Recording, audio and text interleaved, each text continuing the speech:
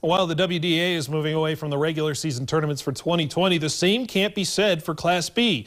A proposal Friday by Athletic Directors Jerome Slag of New Salem and Tracy Peterson of Center Stanton was voted down by the NDHSAA to cancel all regular season tournaments for Class B.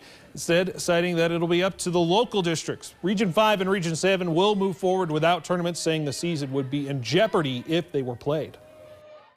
If we have 2 athletes that would have COVID at a tournament where there's 16 teams, that would shut down a lot of volleyball for possibly 2 weeks. And Lauren, teams will now have the option to add 2 or 4 more games to their schedule if they opt out of those tournaments. Well, very interesting. Thanks.